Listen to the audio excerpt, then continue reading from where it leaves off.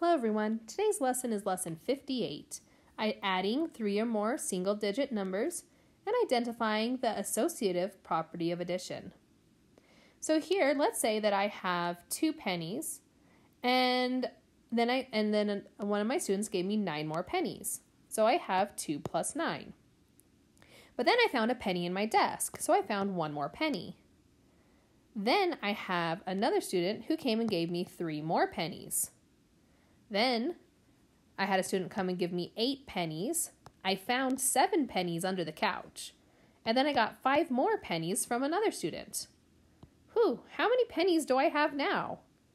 Well, I've got a lot of numbers here to add up. Okay, so I can add up these numbers to figure out how much I have. Okay, so when I add up numbers, lots of numbers, I want to look for numbers that are sums of 10 because it's really easy to find a sum of 10. And it's kind of like trading 10 pennies for a dime. So for example, 9 plus 1 I know equals 10. Okay? I know that 2 plus 8 equals 10. And I can cross off the numbers as I use them. And then I know that 3 plus 7 equals 10.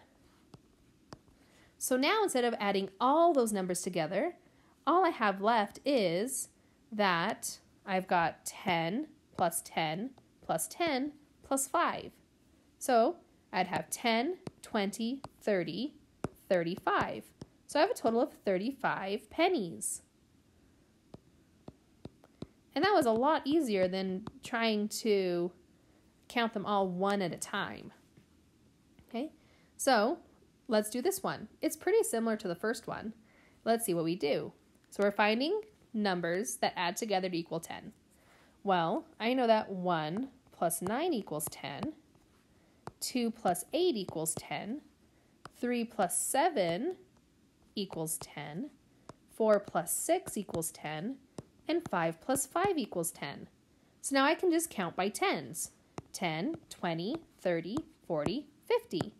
So all of those numbers added together equals 50. Now, sometimes an addition problem is written in a column, kind of like this. Can you see any tens? Well, 7 plus 3 equals 10, and 2 plus 8 equals 10. So now I have 10 plus 10, and then I still have to add 6 and 1. So I have 10, 20, and then I have 26, 27. So I have a total of 27 cents, or just 27. Okay, let's practice another one. Here I have 6 plus 4 plus 5 plus 5. So we find our tens first. 6 plus 4 equals 10, and 5 plus 5 equals 10.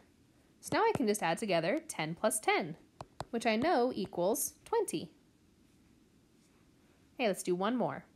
So we have 9 plus 1 plus 2 plus 8 plus 3 plus 7.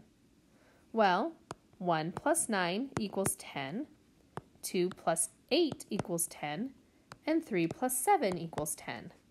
So my answer is going to be 10, 20, 30. All right, let's actually do these ones to practice having them in a column. So 6 plus 4 equals 10, and 8 plus 2 equals 10. So now I have 10, 20 plus 9 is 29. Okay. On this other one, we have 9 plus 1 equals 10. And then I could either just add these numbers to 10, or 4 plus 4 is 8, plus 2 is 10. So 10 plus 10 is 20. So a couple ways we can add this up. It's really easy to first find sums of 10. And that's it for this lesson. Good luck on your homework.